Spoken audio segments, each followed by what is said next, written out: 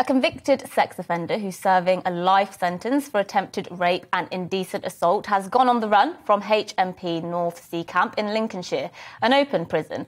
Paul Robson went on the run on the weekend, just weeks after he was moved to the open prison after being denied parole 5 times. The police have said this, and I quote, "If you see Robson, please do not try to approach him or try to apprehend him yourself."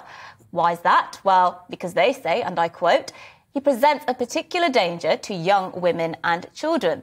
Well, thanks for stating the obvious. The man was sentenced to life after he broke into a woman's house, tied her up, put a pillowcase over her head and held a knife to her throat as he attacked her.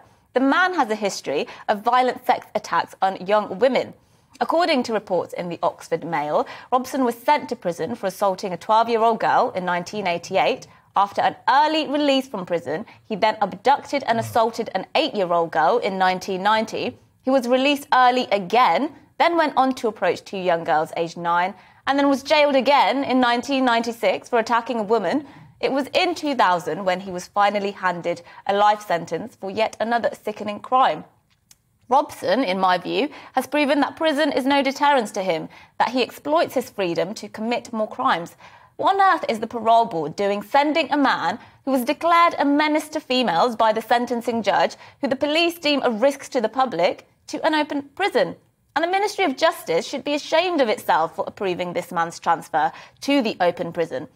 In explaining the decision to send him there, a spokesman for the parole board said this, and I quote, "A move to open conditions involved testing the prisoner's readiness to potentially return to the community in future."